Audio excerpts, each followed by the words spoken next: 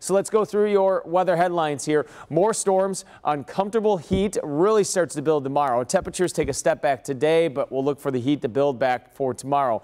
Nicer for the end of the week. We're keeping an eye on some scattered showers and storms that are just south of Madison, and this is part of a larger area of rain and storms across portions of southwestern Wisconsin. I think the severe threat with the stuff this morning eventually will be low, but maybe this afternoon we get a couple stronger severe storms. Most of this rain moves in around 8-9 o'clock this morning, so we have a couple hours to go of dry weather. Scattered showers and storms still around at noon.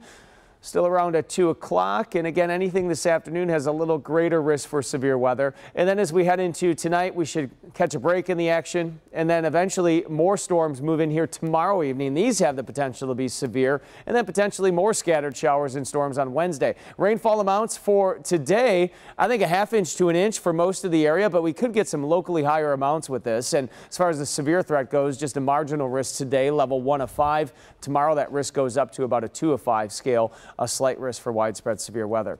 Mostly cloudy and muggy, showers and storms today, a high of 83. For tonight, 71. Chance of storms early and muggy. Here's your 7-day.